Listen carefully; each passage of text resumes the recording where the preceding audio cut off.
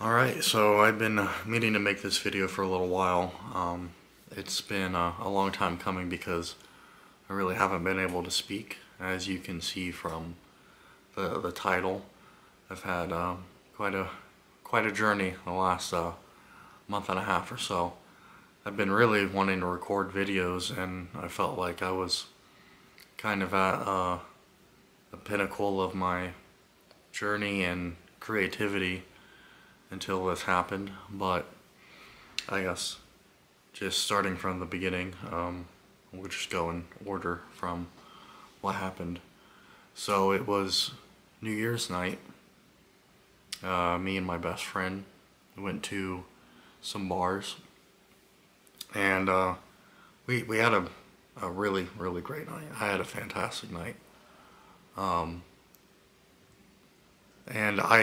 it's odd for me to think about this, a weird twist of fate, but I really felt like I said, it was like kind of a pinnacle of me as a person was kind of represented in that night.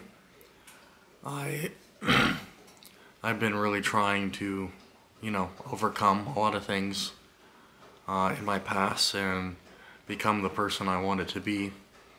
And I felt like that kind of showed that night because I was so extremely happy. I was outgoing.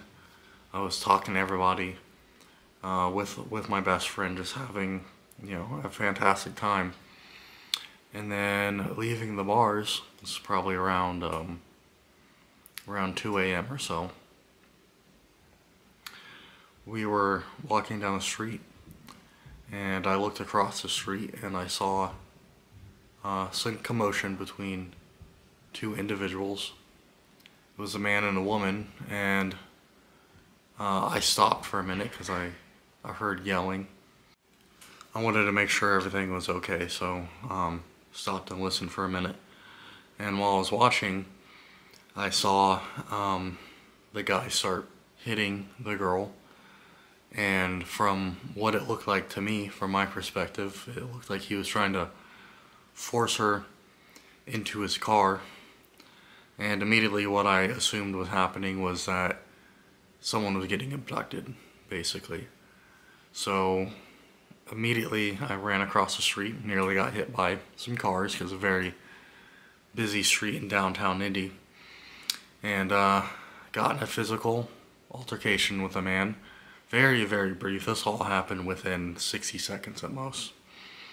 But I'm quite large as a person, and he quickly backed off, and I picked up my glasses off of the ground, as did my friend, because he ran across the street with me to help.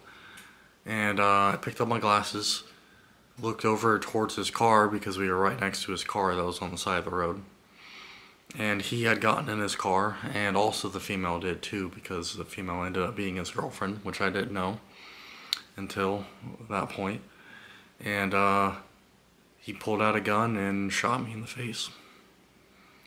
And I guess I'll show the x-ray now that I have.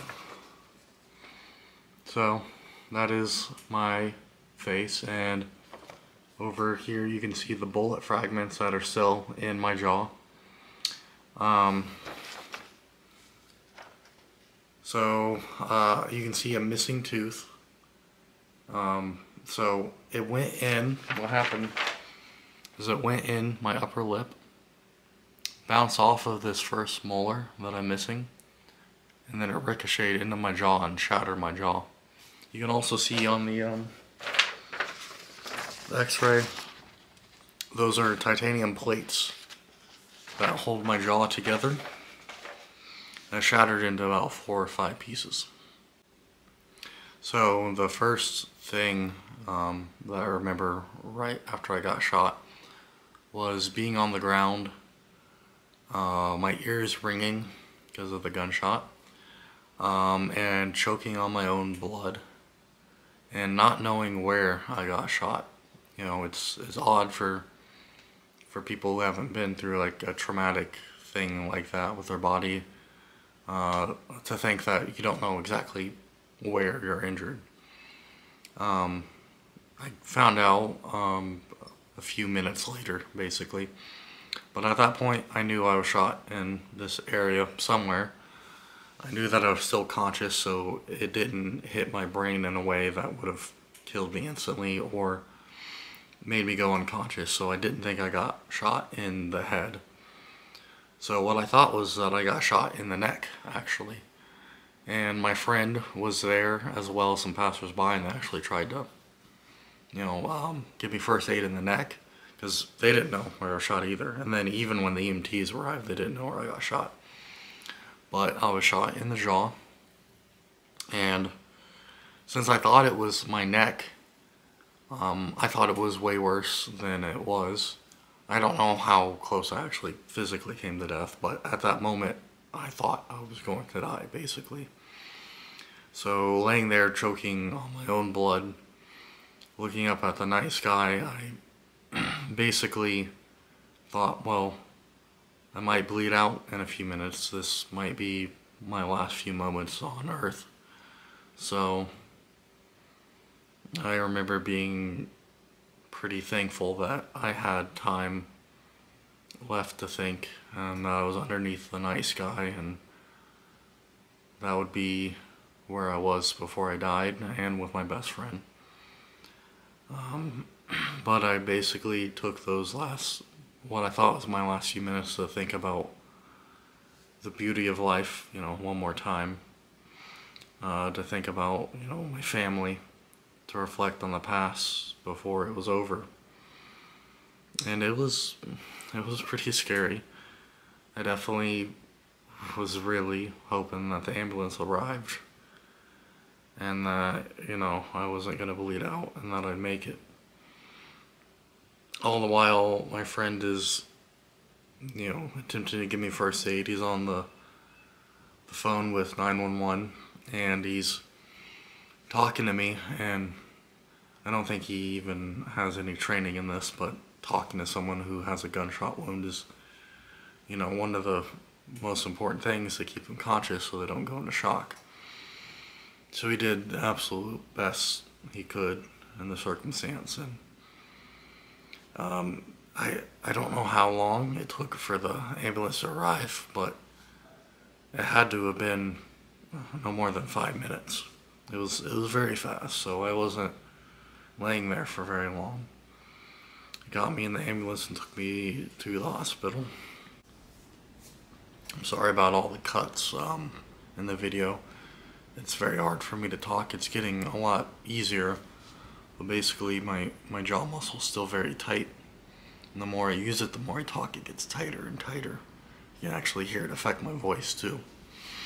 But anyways, I was in the ER overnight until the afternoon the next day. I went to a hospital bed, and also they gave me pain meds, but all they could really do to stop the bleeding is put gauze in my mouth. It's kind of a hard wound to stop the bleeding on very efficiently. But went up to the hospital bed. The nurse told me that it could be even the next day until I was able to have surgery. But since they knew the story, everyone that treated me knew what happened and why I was there. I think, and I don't know this for sure, that they kind of expedited the process and got me in. He came back and told me, "You're going into surgery in an hour or something like that." And I was shocked. I was so happy that I didn't have to sit there with, an open bullet wound in my face. And took me to surgery. They put the plates, the titanium plates or whatever they are, in my jaw. Closed up the wound in my lip. They put screws into my jaw and wires to wire it closed. Because when you're recovering from a jaw surgery like that, it's very important that your jaw doesn't move. And the next thing I remember is I woke up. It was 2 days later. It was on the 3rd. I woke up in the early afternoon.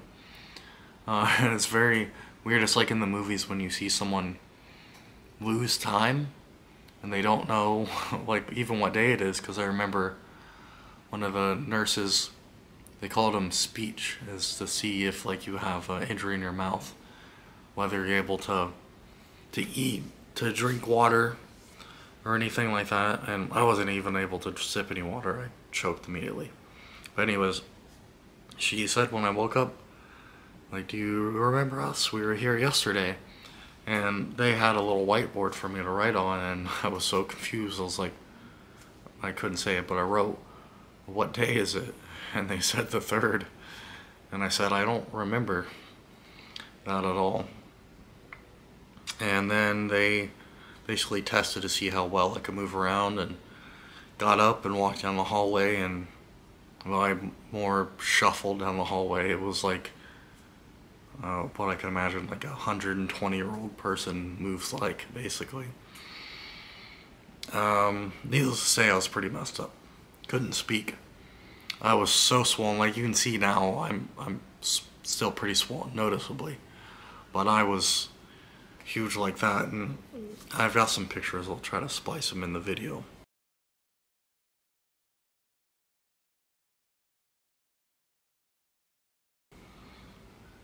But I spent 3 days, I think it was until Friday evening. So Sunday was when I got shot. Well, Monday morning at 2 a.m. Spent the night in the ER. Next day I had surgery, and then left the ICU on Friday evening. So they got me out there pretty quick, and I could talk for probably a few hours about the ICU, and I think I'll make a follow-up video telling stories about that. But basically the ICU is hell. It's hell on earth.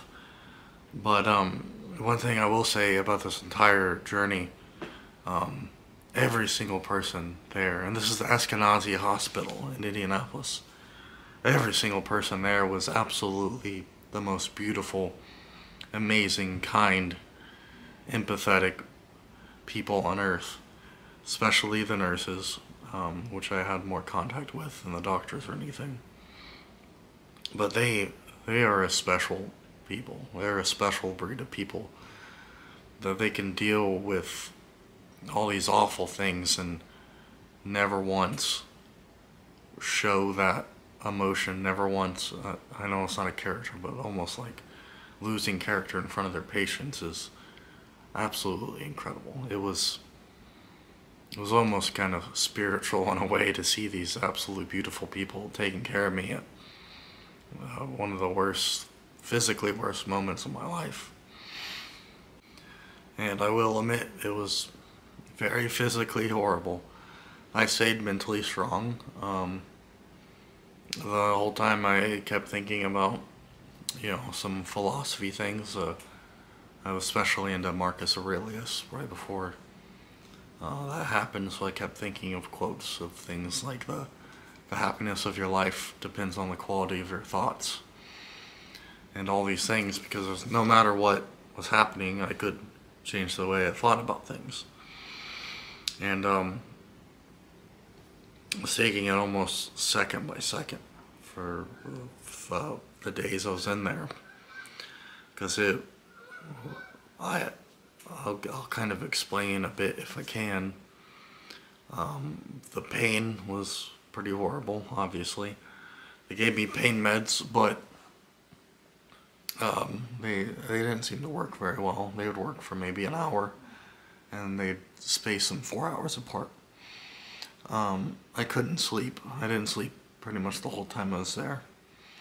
Not only is all the beeping, the tubes, people coming in and out, screaming you hear, keeps you awake, but also, the pain, and actually the pain meds made me hallucinate a lot. So as soon as I'd close my eyes, I'd have basically hallucination nightmare. That, I know I say hallucination nightmare, I mean more real, seemingly almost more real than, touching this camera.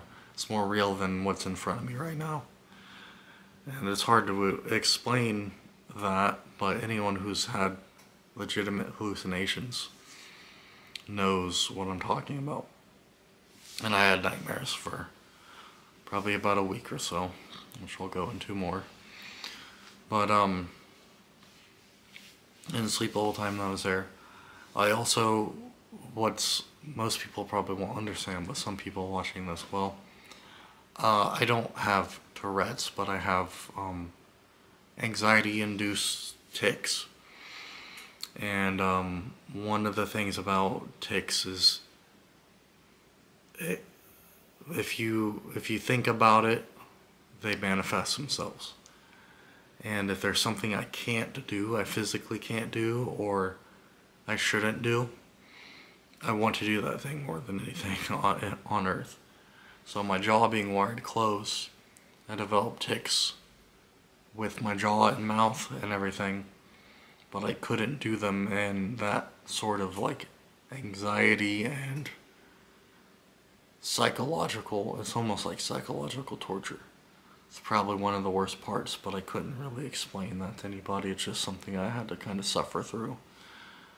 And the hours take on, and it seems like an eternity.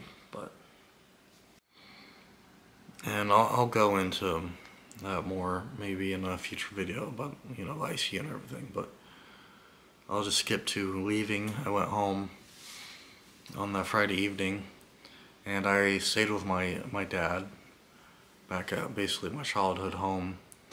And by the way, I had lots of friends and family come and visit. They were all very supportive and stayed with me. My friend that was with me when I got shot, he stayed with me in the ER. Him and his cousin stayed with me in the ER. His cousin got in contact with my family. He fell asleep. My friend fell asleep on the ER bed, with his head on the ER bed. I basically told him, like, go home, man, like, get some sleep. I'll be fine. And, anyways, I went home Friday. My jaw wired shut. I had to basically figure out what I could consume, and all I could consume was basically just pure liquids, nothing in it at all. Like, I couldn't even make shakes with, like, fruit, because the seeds would get stuck in my teeth and everything, so I basically had to move in between my teeth. So it had to be thin liquids. So I survived on, like, Ensure shakes, like a 90-year-old lady. And those were horrible. I never want to drink one again. But I drink almost exclusively those, and like Powerade and, things like that. But I ended up, I struggled immensely to get enough calories in. I was not getting enough calories in. I was getting in maybe 1,000 a day. It was really, really hard. Because I was nauseous a lot. I didn't want to drink those things anymore, especially sweet things. I couldn't have anything savory, pretty much. I ended up losing about 35 pounds. I went from 215, pretty lean, to 180, like almost like a skeleton. It's probably the least body fat I've ever had in my life, because I was starving. I was unintentionally shredded. I was starving. I've gained quite a bit of weight back. I'll put in some workout stuff at the end of the video. I'm at 205 now. I've gained quite a bit of weight back. Feeling a lot better, because I'm about 6 weeks into the recovery now. But I'm skipping ahead. One of the things I wanted to mention was the nightmares the first few nights I was back home were pretty horrible. I was able to sleep only pretty much right after I took my pain meds, because it would make me really tired and kind of loopy. But I'll never forget a few of the nightmares that I had. My dad let me sleep in his bed in his room, because there's not another bed in the house, and he slept in like a reclining chair in the living room. And it was more hallucination nightmares. Basically, I didn't know I was asleep. It felt like real life. Everything felt exactly as I am right now, as you are watching this video, that real. And I had a recurring one where basically an invisible like demon would come out of the dark closet and grab my foot and then drag me across the room into the closet. And in the closet was like this dark, almost like vortex into hell. But as soon as my foot hit the wall, the vortex disappeared. There's no demon. I crawl back into bed in my dream. This happened twice. And I even hallucinated going in and like sleeping next to my dad and everything, which never happened because I was still asleep. The last one, the demon picked me up by my ankle and held me like in the air. And then I dropped, and then that was the last nightmare I had. Also to mention, there was definitely a lot of nightmares involving guns and gunshots and stuff like that. And then like a quick timeline of everything that happened after that, without going into too much detail, and I might in the future, but this video would be too long. But I went home to my place where I'm at now, probably a week or two after, I think 2 weeks after I left ICU, and I still have my jaw wired shut. I was here for, you know, the rest of the time, as I still am, obviously. I got my jaw unwired. I went in thinking I was just getting the stitches out of my face, but then they're like, yeah, we're gonna unwire your jaw, and I was actually ecstatic because of that. But they removed the wires, and I don't know why I thought I was gonna be able to eat like normal in like a week, but I was only able to open my mouth like half an inch at most. I had to force in my finger to kind of stretch the jaw.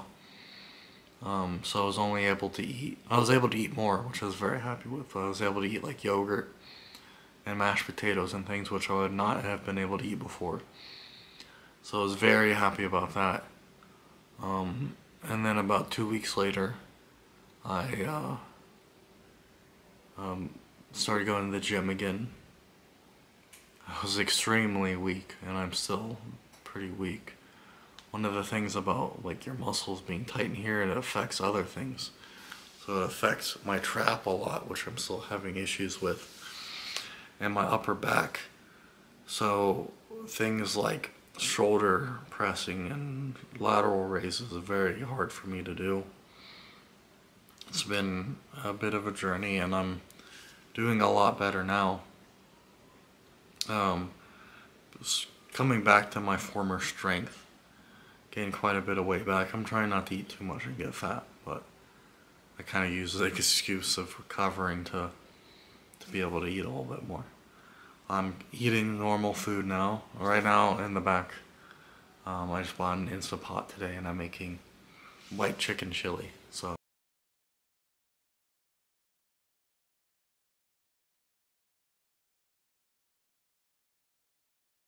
a little bit more before I eat, I'll take my fingers and kind of force it open a bit so I can open my mouth more. But I have trouble chewing things that are too big because I can't really use my molars because the fulcrum of the jaw back here is still too tight, so the food can't really get back in between the teeth and between the molars. So I kind of eat with like my front teeth more. But it's getting a lot better. My voice is a lot better. This is the best it's been for sure. Because after I got unwired, it was extremely hard to talk. I'd only be able to talk for a few minutes before I was basically tapped out. This video is probably the most I've ever talked at once. I've had to take a lot of breaks in order to kind of massage my jaw and everything. But I'm doing a lot better. And I guess my conclusion thoughts for this video, I'll probably get into more details in the future, is kind of how it changed me. I'm really extremely lucky to be alive, as you could probably judge for yourself. Many people get shot in the face and either survive or come out looking almost normal, except for, well, I've got a big scar, you can see it, on my neck from the surgery.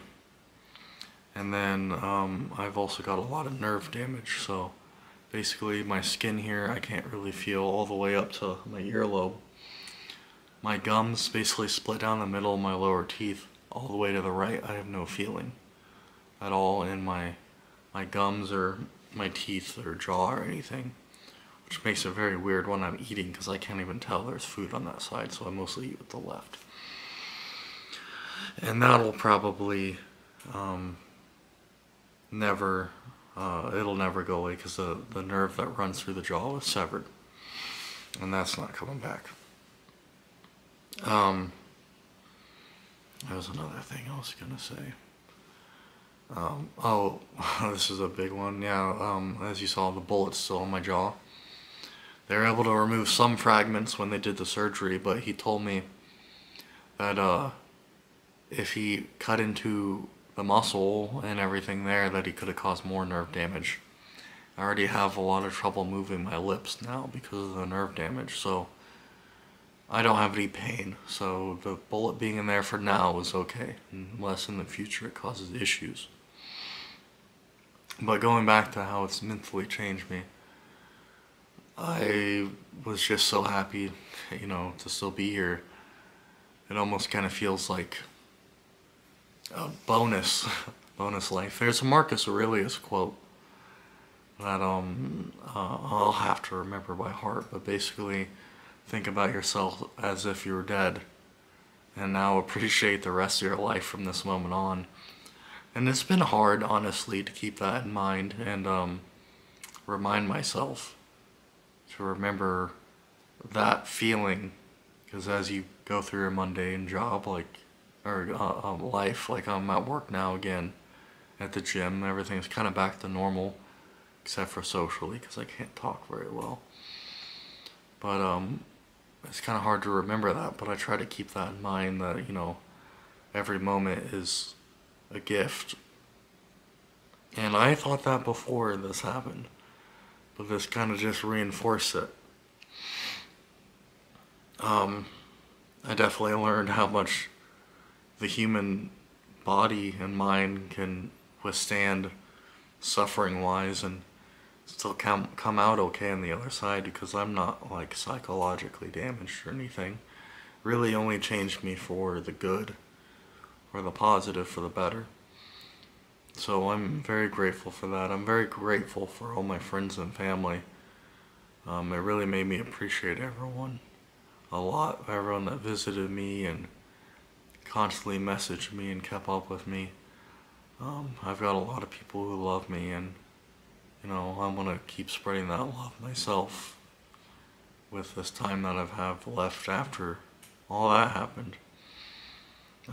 It put a lot of things into perspective, a lot of, the more mundane, corporeal issues that we suffer from.